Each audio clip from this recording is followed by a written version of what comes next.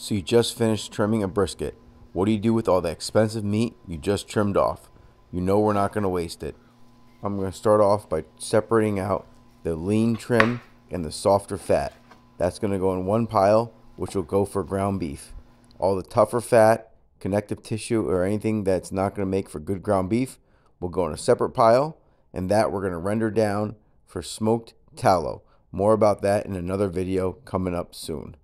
Let's just run through this quickly. We're going to make a nice little pile here of lean beef. It's going to be perfect for ground beef. We're going to be adding plenty of fat to this. It's definitely not going to be lean when I get done, though. Probably going to be about 30% fat when I get done. We'll see later after we grind it what it looks like.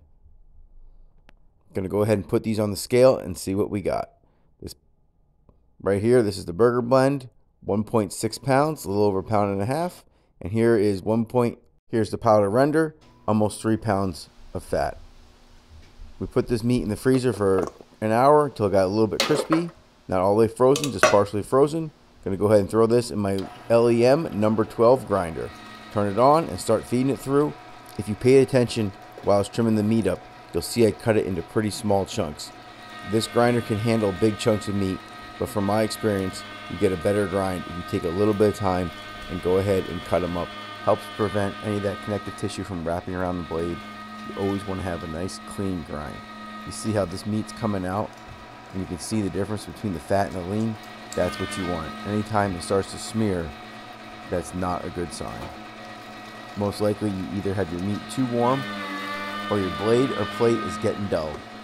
Proper grinder maintenance is really important. So we got all the meat run through. We're going to grab one handful of the ground and drop it back in. This will help push through any meat that was left in there. Just go ahead and let it run for about 10 seconds or so, and most all the meat is going to go ahead and get ground this way. You don't want to leave too much behind in the grinder with the price of beef these days. Let's take a look at this meat, and as you can see, there's plenty of fat in this. It's going to be delicious.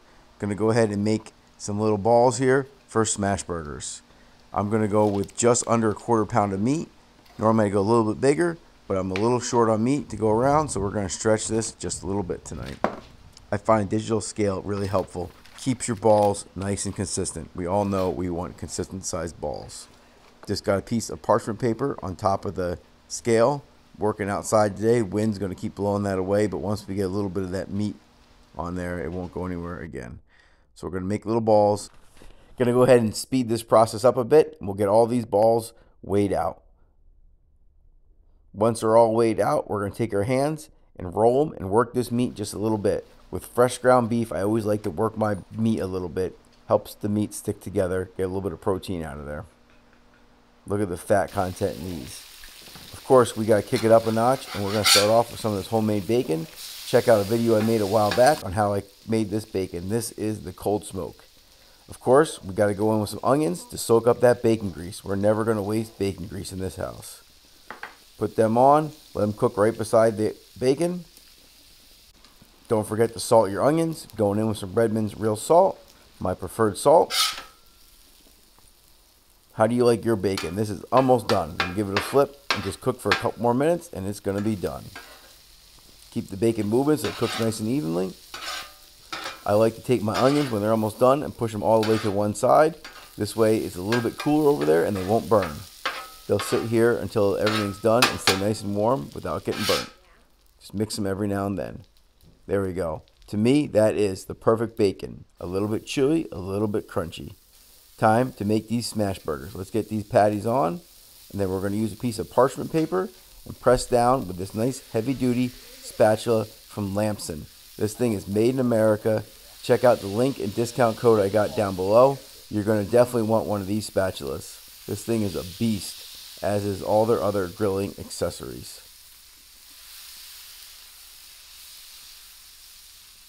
Okay, this parchment paper came in handy, kept everything from sticking. Now, of course, going in with some more Redmond's real salt on these burger patties. One side is enough to salt when they're this thin.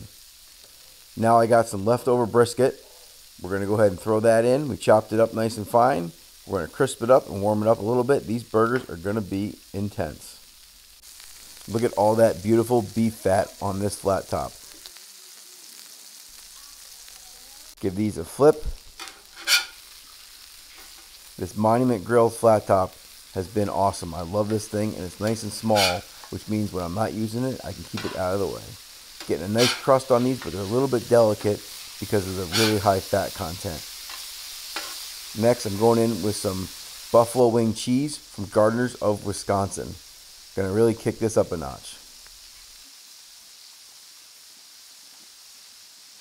Don't forget, hit the thumbs up, subscribe, turn on notifications. Also, head over to my Instagram at RustyBBQLamb and give me a follow over there as well. Lots of daily cooks you're not going to want to miss out on.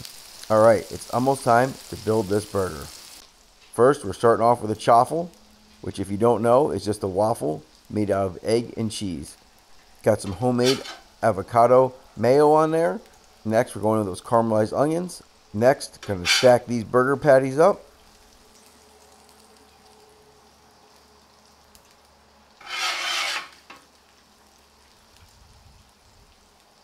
Look at the juice just dripping off this brisket. Gonna pile this up. Gotta back up the camera. This burger's getting tall. Now we're going with the homemade bacon on top. Let me know. Do you think you could get your mouth around this burger? This is gonna be a challenge. This thing does not even want to stay together. There it is. I didn't get to film the taste test, but let me tell you, this was delicious.